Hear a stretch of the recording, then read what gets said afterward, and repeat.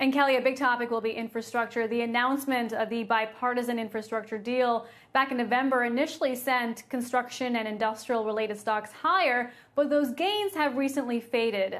PAVE infrastructure ETF, you can see, is down about 8% since then. Martin Marietta, Vulcan Materials down about 6%.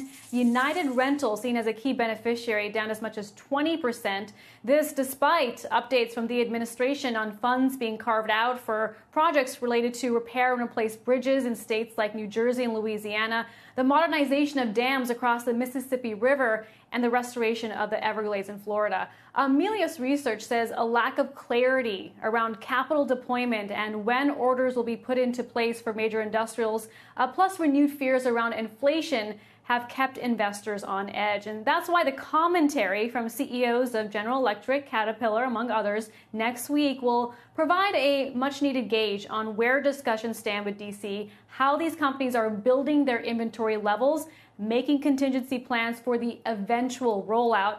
Pricing power will also be key. Nearly every industrial has raised prices over the past year, and with inflation remaining high, Wall Street is betting on multiple price increases to be unveiled this year. Tyler?